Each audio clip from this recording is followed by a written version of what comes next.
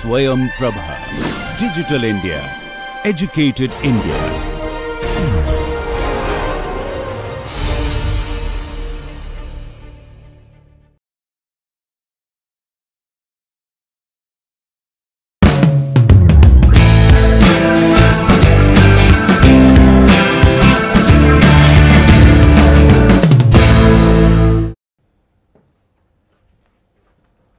Let us go back and look at the last part of the argument which we were making a while ago about the potential political conflict inherent in the interests of the workers and the capitalists or other employers in Smithian system in the determination of subsistence wage. At this point I must also add that Smith had a clear distinction to make between productive and unproductive labor. Productive labor was that labor which was capable of producing surplus, such as a worker in a factory, worker in agricultural field or farm, whereas unproductive labor was all the labor which was employed in maintaining personal services to people like the butlers and cooks and so on and so forth, who were just providing consumption to people and not generally generating surplus. This definition of course has been questioned in recent times when the idea of productive labor itself has come under question in the last 50 years, especially in dealing with census. We will come to it shortly, but at this point in time I just want to state that Smith regarded all personal service as unproductive and all employment under somebody as productive labor, and personal service was unproductive labor. So even among productive labor, as we have seen, whether they got subsistence wage or above that was strictly a function of the political economy, and in the long run political economy suggested that these people should get around subsistence wage, which was according to Smith the normal thing. Let us look at this a little bit in detail, because this is one huge area which took off from Smith in the 19th century. The potential conflict between the capitalists and the workers. In the 19th century, as capitalism grew very rapidly in England and also in France and Germany, rest of Europe and in the United States, the conflict in the interests of the workers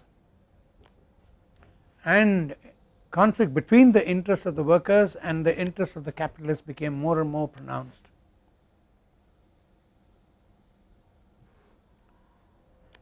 Not merely in the question of wages paid, but regard to the question of the terms and conditions of employment. There is a little piece which is reported in French writing on this subject in early 19th century about a little survey which was undertaken in French industry in one of the provinces to estimate the cost of production, and they found that uniformly the employers, the capitalists who employed the workers, had included one item uniformly in the cost of maintenance of the factory. This was a cane which they used to beat workers with if they were not efficient enough. So the cost of this cane was accounted for as item required to maintain production, like a raw material. Now this I think is a very telling illustration of who controlled the conditions of work, and that is how this particular book, which refers to this particular episode, looks at it too. They said, look, if this is what was an accounting practice, I mean that an employer could have a cane with regular purpose of beating the workers if he slacked on work, it shows who was favored by the system.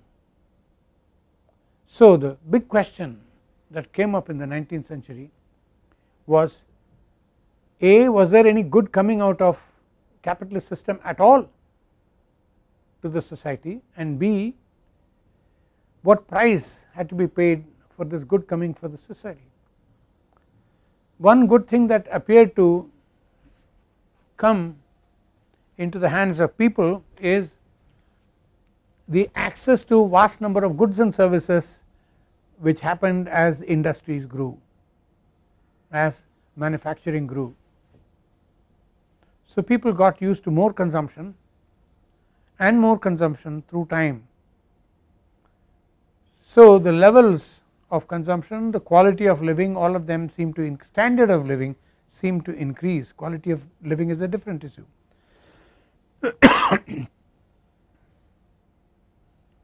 This was one benefit.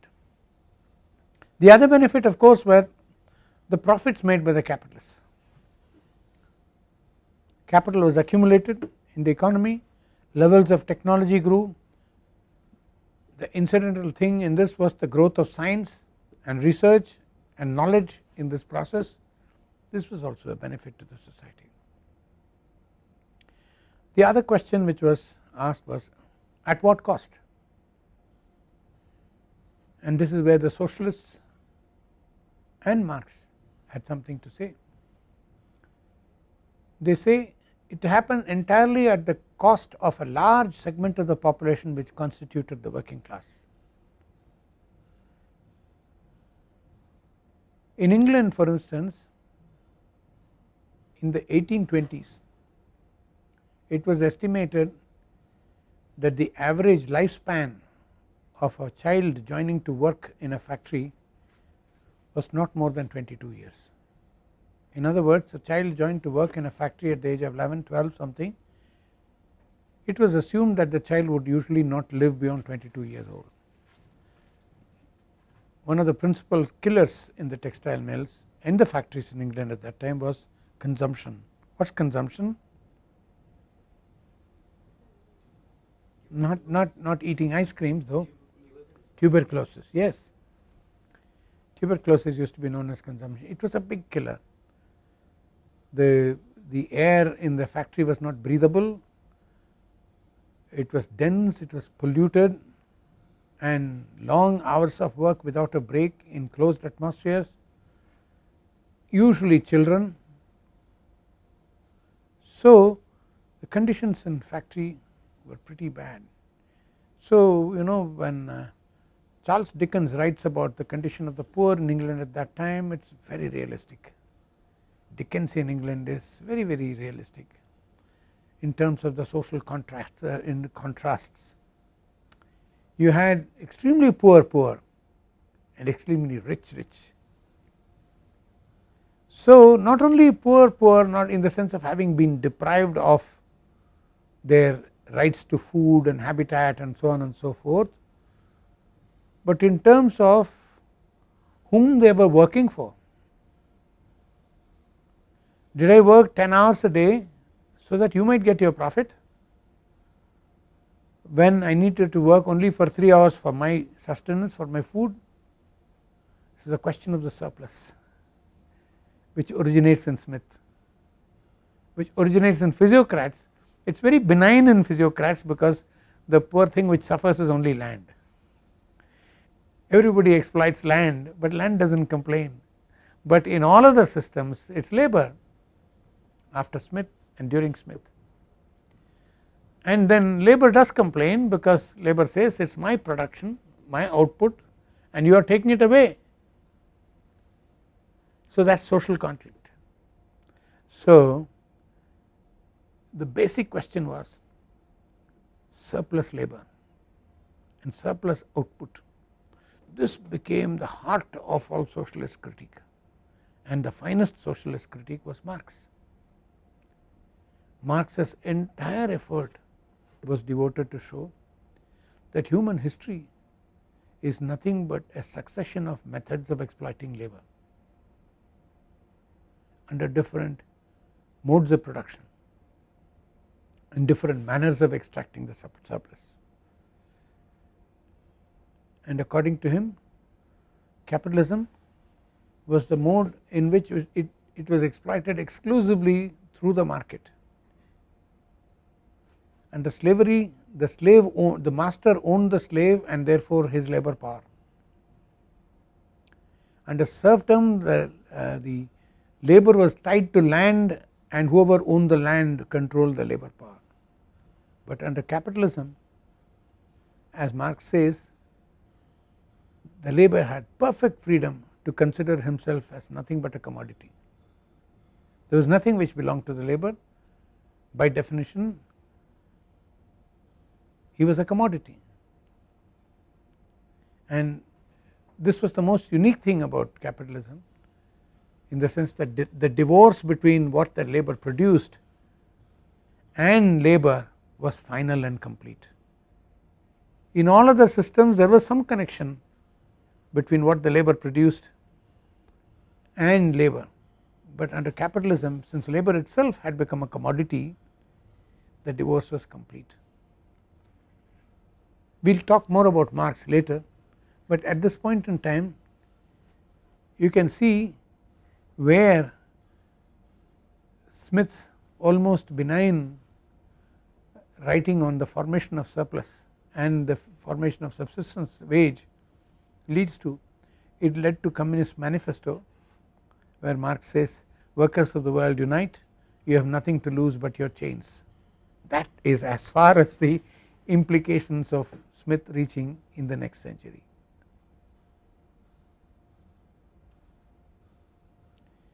Okay, now let us see the three broad thrusts in the work of Smith. Smith was writing almost about everything all the time, but in the next century and in the century after, which is the 19th and 20th century, three very distinctive lines of thought and research developed, all owing themselves to something or other in what Smith was saying. One was a growth theory, which was essentially based on the theory of distribution of Adam Smith.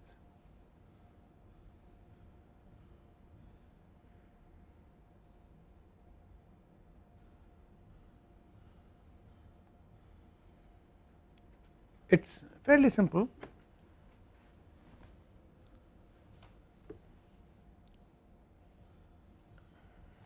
Labor is the source of surplus, capitalist is the source of capital, capital is used in organizing labor in different ways, creating division of labor. Capital is also used in creating technology and suitable infrastructure in which division of labor could occur even more rapidly. So the combination of capitalist and the worker is growth, because the combination of these two is the source of surplus. Labor produces and delivers the surplus, capitalist creates the conditions under which this surplus can happen. So essentially Smith's theory of distribution starts off the theory of growth. The national output is divided into the share of the rentier class, the landlords, the share of the capitalists, the profits, and then the share of the worker, which is the wage bill. It was not Smith who said this. Smith was only saying that subsistence wage is normal, but Smith's followers went a bit further and then they said the wage bill was constant. What is a wage bill? Who can tell me? The amount that they get at the end of a working day. You are not there. Krishna, what is a wage bill? Anybody? Sharanya? No? Well, it is okay, it's alright if you do not know, because you probably never studied wage bill before, the wage bill is a share of the national product that went to the workers.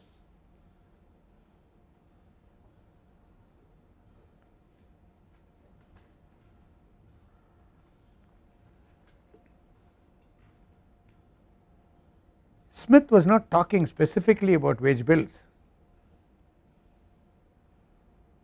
When he talked of distribution, he was not talking of wage bill is so much, profit is so much, no. He is basically talking of directions into which the surplus went. But it's Smith's followers, Ricardo and so on and so forth, who talked of wage bill being limited fixed, which is even more strong a statement than subsistence wage.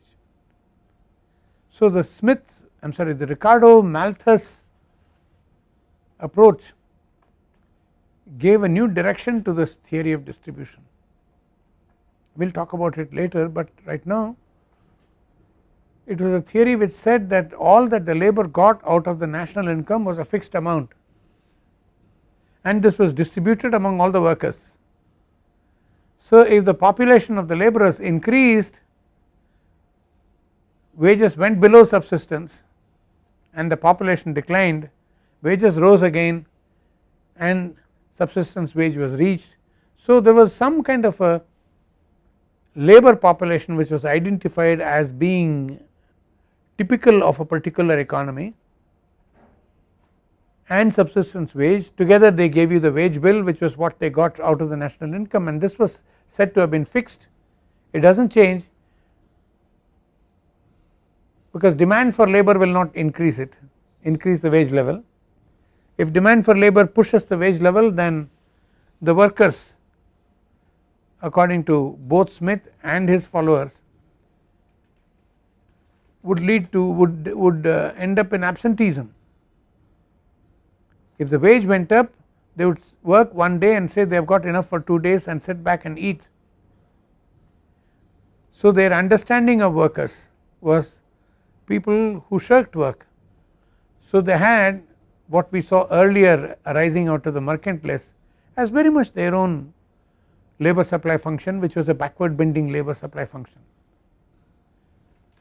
As wages rose above and further above subsistence levels, you had the labor supply function bending backwards, in other words labor supplied shrinks. So because of this,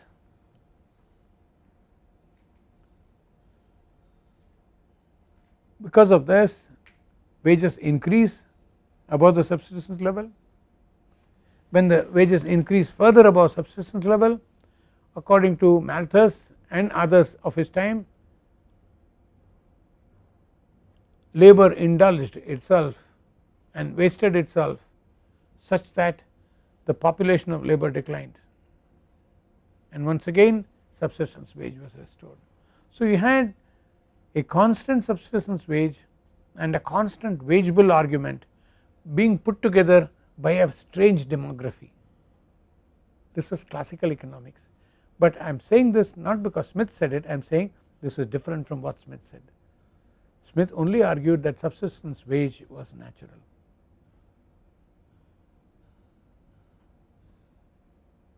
We will look at all these things when we talk about Ricardo and others next week.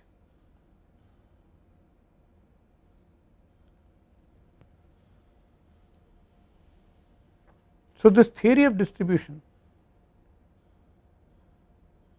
is pretty much the heart of all growth theories even today.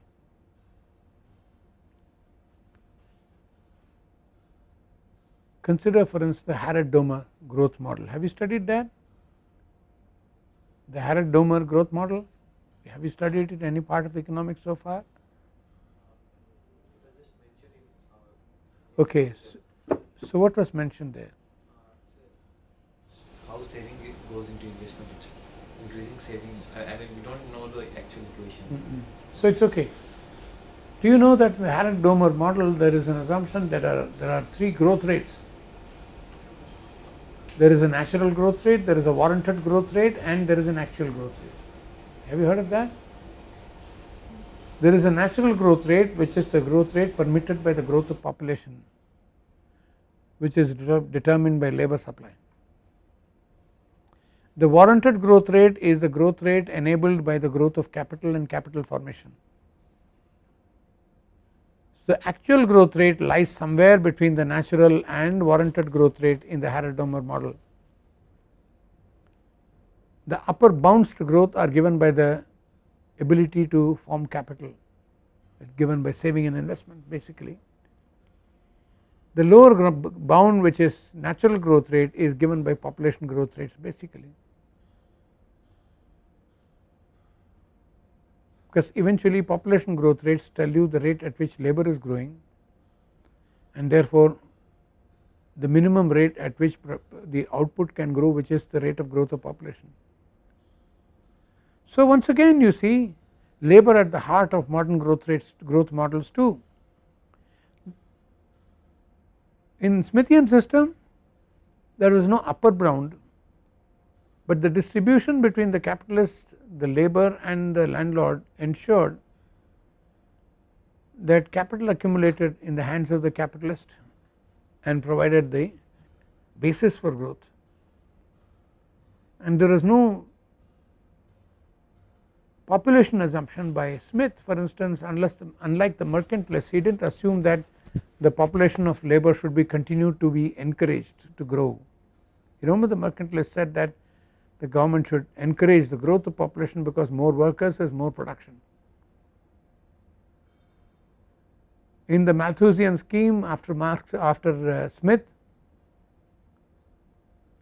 population remains stagnant, it goes through ups and downs, but it is stagnant because that is the economics of population there.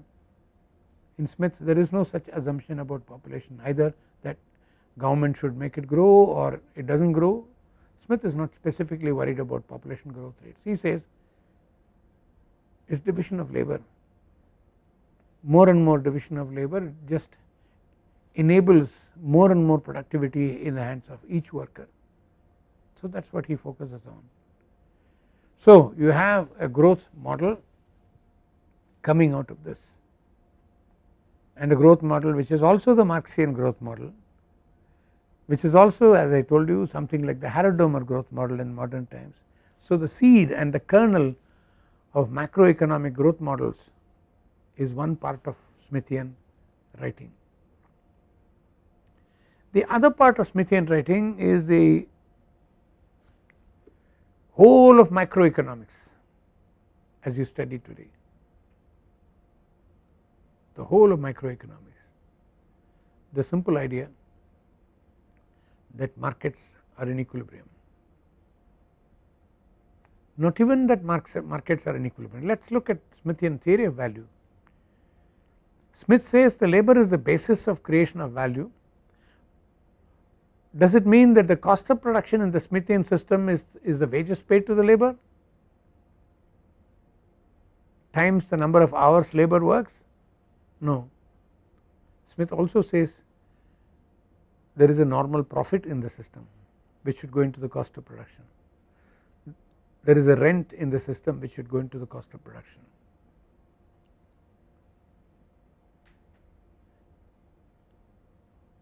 So the cost of production is not very clear in Smith's writing. He talks of labor as being the basis of value, but at the same time you have capital, the price of capital, rent, etc. They are not residual items, they are added on positively. So value is according to cost of production, cost is according to cost of production. Exchange value happens because of the interaction between demand and supply. As the demand goes up, given a cost of production, exchange value goes up. So you have cost and you have exchange value.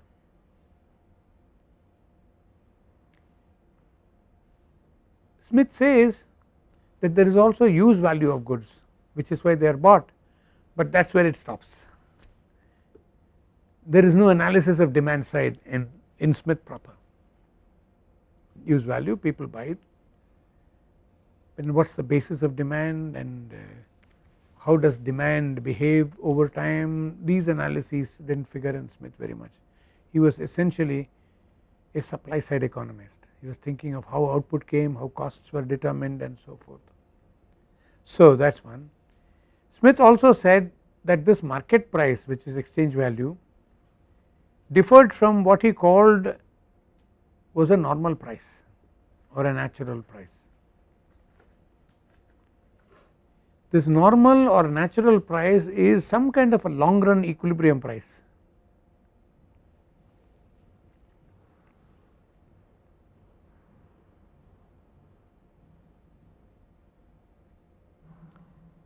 Something which we saw in Galliani, for instance.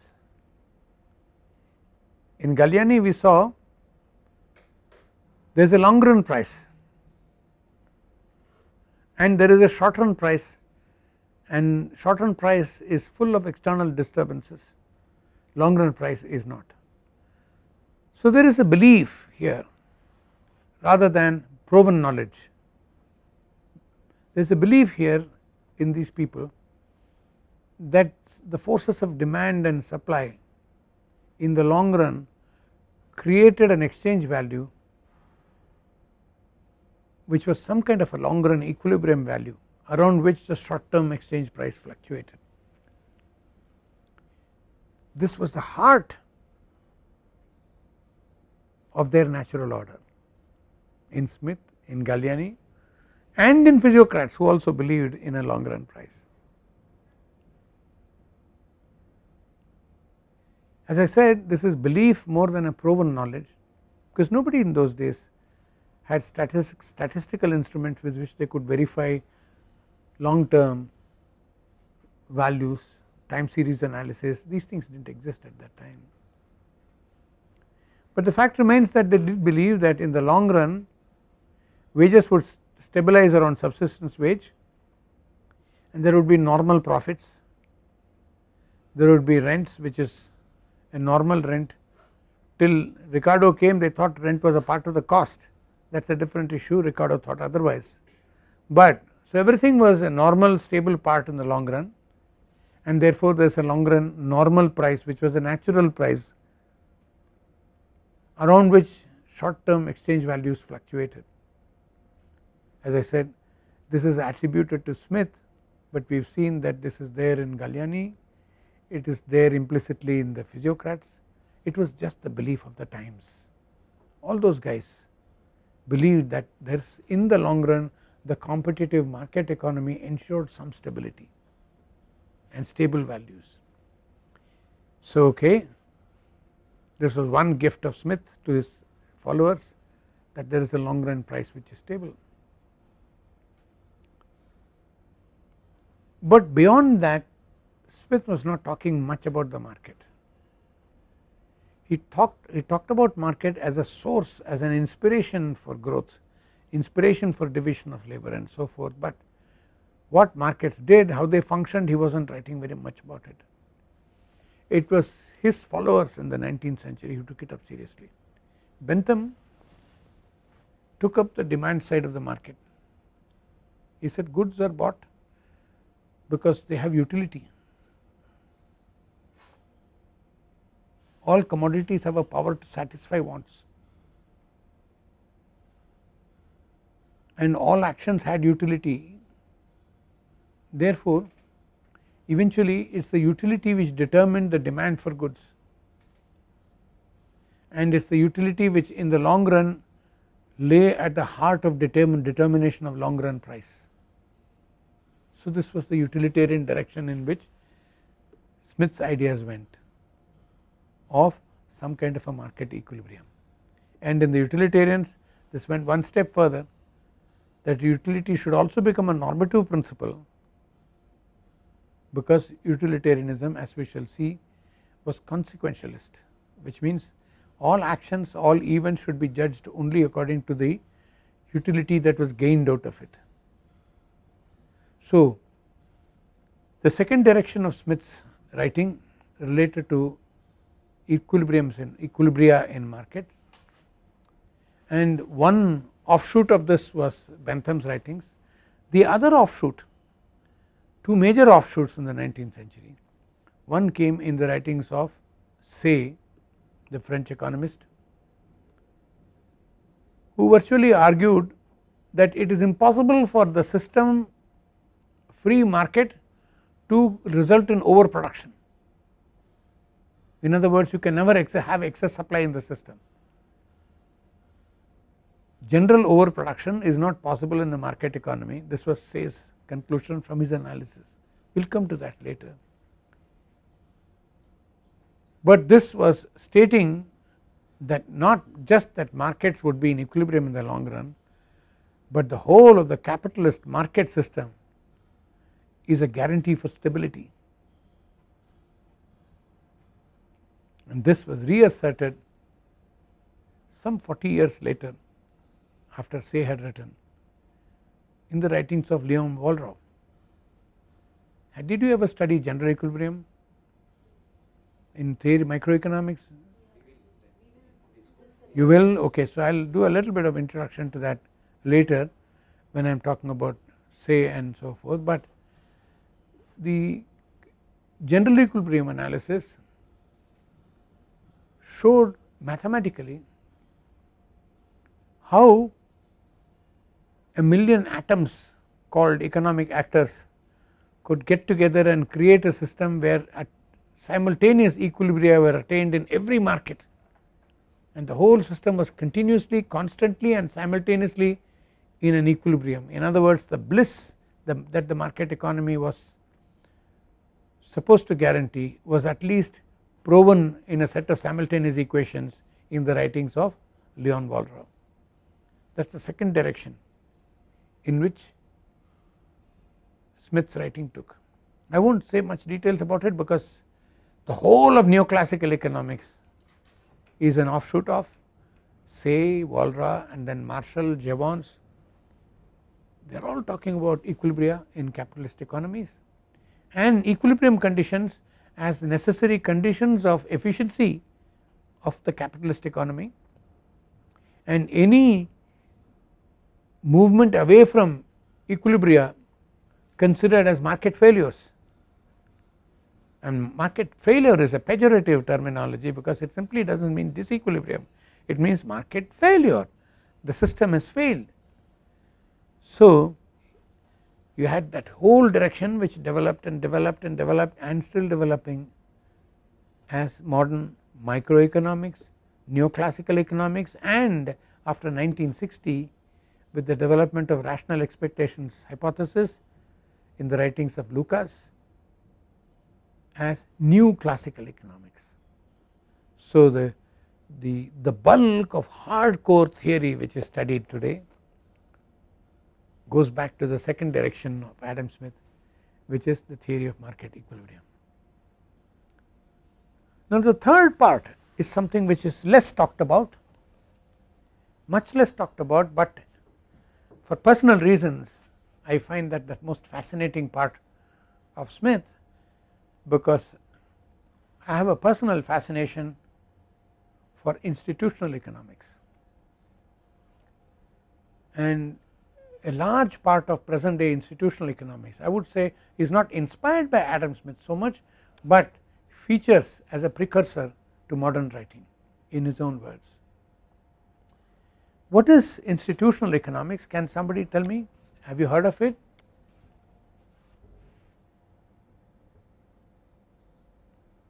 Anybody take a shot? You know, Andhon ke Raj mein Kana Raja. You cannot say the wrong thing because nobody will know it. So just say it. Take a shot. It has got to do with institutions, that much you can say, no? So okay, what's it got to do with institutions? It is basically the economics of how institutions function, and it is the economics of how institutions come about and what institutions do in an economy.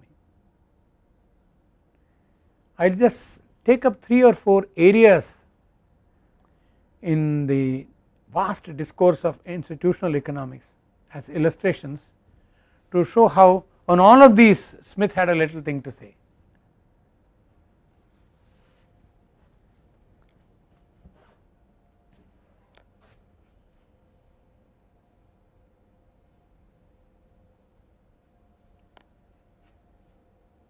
The concept of transaction costs. Have you heard of Robert Coase? Have you been taught Robert Coase? Coasean transaction costs, Coase theorem. It's not really as big as it sounds. Coase theorem is another way of talking about externalities. Do you know what externalities are? Tell me what externalities are.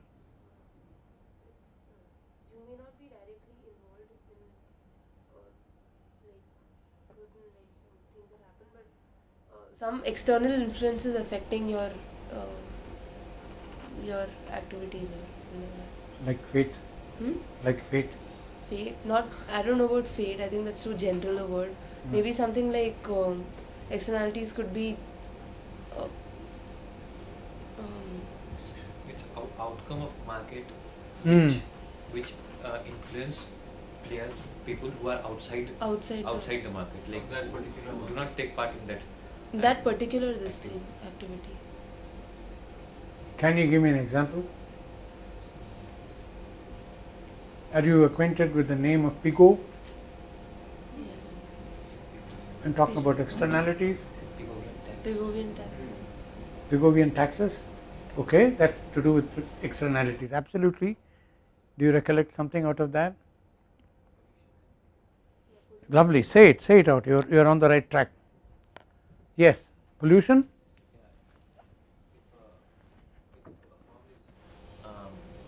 Say using water from a river and leaving, if the effluent is going in the water, I mean after uses, and then it is, since this water is used by some other people, so it's externality. It's an example of externality for those people, because firm doesn't take that into its profit and loss accounts. Okay, which part of economics did you study all this? Principles of economics. Principles, oh, right in the beginning. Long time back, no? Poor things. Well, okay, you're not far wrong. Actually, you're not wrong at all. Have you heard of social costs? Pigot is connected with that, no? Externalities are connected with that. Take Pigot's example.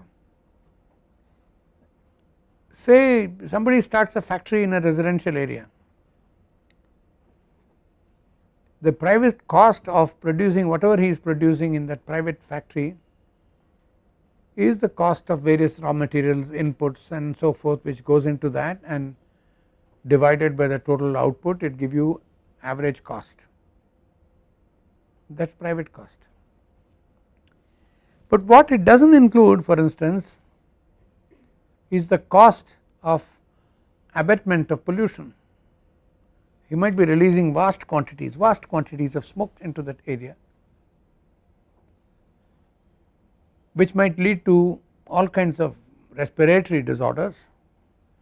So the cost of building a hospital, diagnosing people, treating them for it, curing them from it, and preventive care of further disorder of this type is a whole budget which is not included in the private costs of that little factory in the residential area, no?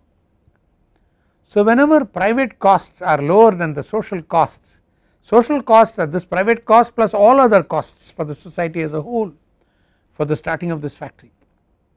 So whenever private costs are lower than social costs, you say that there are negative externalities. Sometimes economics is also decent, because it talks of hypothetical situations where private costs could be actually higher than social costs. Take the case which is given by Mead in his discussion of externalities. Mead talks of an apple grower and a beekeeper. The beekeeper's production function is quantity of honey is a function of labor he puts into the beehives. The apple orchard keeper's production function is quantity of apples produced is a function of labor put into cultivation of apples, simple, no, private cost function. So in each case private cost is cost relating directly to what you do to your product. But look at this, during the year the bees keep flying in the apple orchard looking for honey in the apple flowers, apple blossoms, and they bring the honey, and the honey is collected in the beehives in the beekeeper's establishment. Now the apple blossom happen not because the beekeeper wants it, the apple blossoms happen because it is natural for apple trees to blossom in a particular cycle during the year, right. So the responsibility for the coming into existence of apple blossoms is the responsibility of, or the effort of, the apple orchard keeper. The beekeeper has no role over it, no, yet he spends money in cultivating his apples, and that effort leads to the honey in the apple blossoms, which brings in the honey into the hives.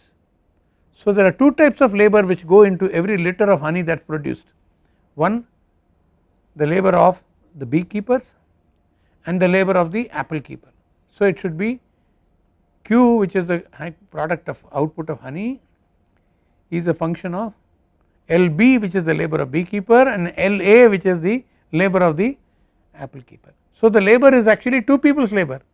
Social cost of growing, I mean having a liter of honey is two people's labor, but private cost is only one person's labor. Here is a case where there is a positive social externality, right, the good thing. In the same way, cost of every basket of apples is a big part played by the bees. If they were not there, who would pollinate the apple blossoms? It is the bees who come and look for the honey and in the process pollinate all the apple blossoms, and that leads to the apples. So every basket of apples has two effort functions there, one is the effort of the apple keeper, another is the effort of the beekeeper, isn't it. So this is positive externality. So whenever there is a variation between social costs and private costs, you immediately say there is externality involved, depend upon which direction the variation is. Is that clear? Now in modern times, that is in the 1960s, Pigou was talking about this sort of thing, Mead was talking about this sort of thing in the 1920s, 1930s. But Coasian externalities came about in 1960. Coase was talking about two people, let us say, who buy plots of land in an industrial estate adjacent to each other.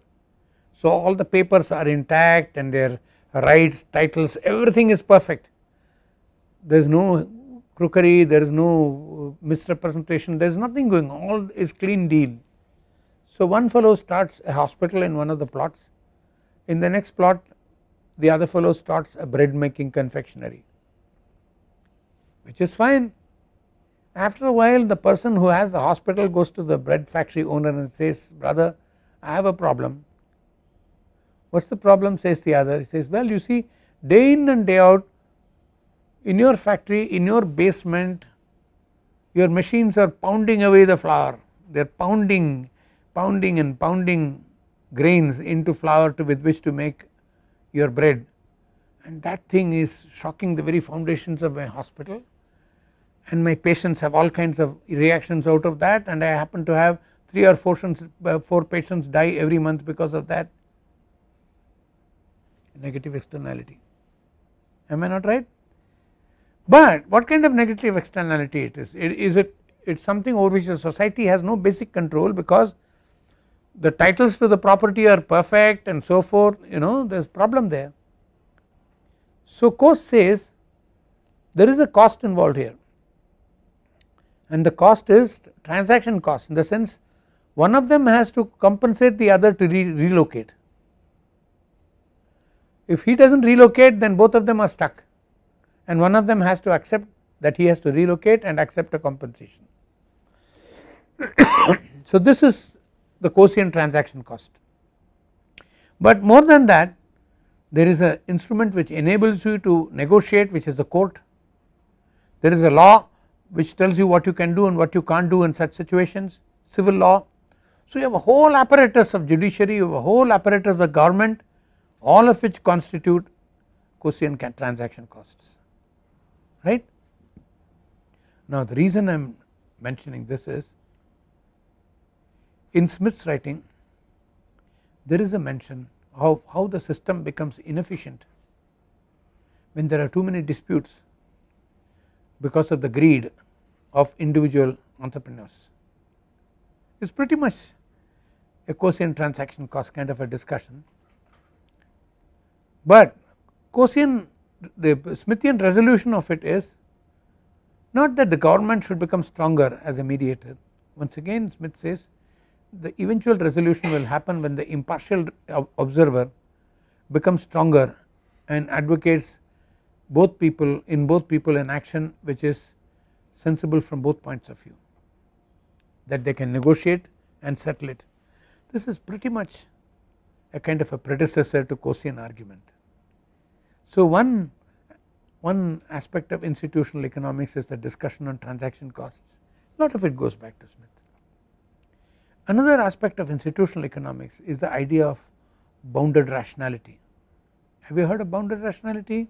Herbert Simon, because I see some of you nodding.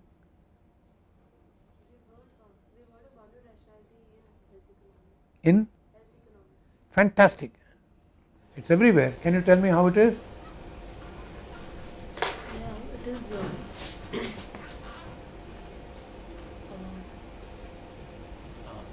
What you may know is actually maybe a bounded rationality. It's like an information asymmetry. Okay, fine, lovely, that's perfect, beautiful. Now in the 1940s, Herbert Simon, a psychologist, started studying organizations and organizational behavior, and in so doing he ended up understanding that organizations do not behave rationally, they do not believe in terms of particular objectives and some kind of a linear program or an integer program methodology to attain these objectives. He said the objectives are very many and very often fulfilling one objective clashes with the other. So there is a continuous compromise which business leadership and organizational leadership is involved in, and they are rational in the sense that they are reaching a compromise decision with respect to all these objectives. So it is a bounded rationality. The next direction of Simon's argument is the boundaries to rationality may be in the environment like this, the boundaries to rationality are actually in the human mind. There are so many drives to the human mind that each block the other. So the human activity all the time is some kind of a compromise between the different facets of the human mind, like a bounded rationality in an organization. Now this kind of bounded rationality is precisely what you have seen today Smith's man is dealing with. There are so many drives and he is all the time trying to attain a via media, a compromise among these. So probably theoretical discussion on bounded rationality occurred in Smith very lucidly and very clearly some 170 years before Simon was writing about it in the 1940s.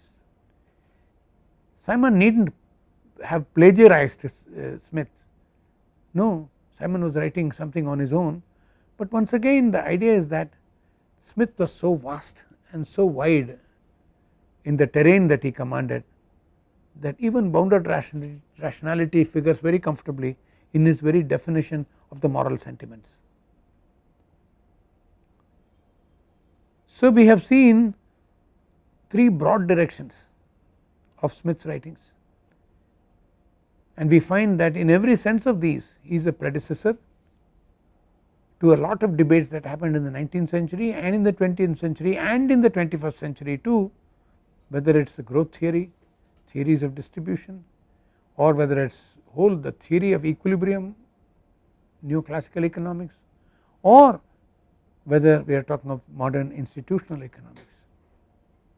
And in all these respects you find 3 broad directions in the writings of Smith which enable creative thinking much later. Have a nice weekend.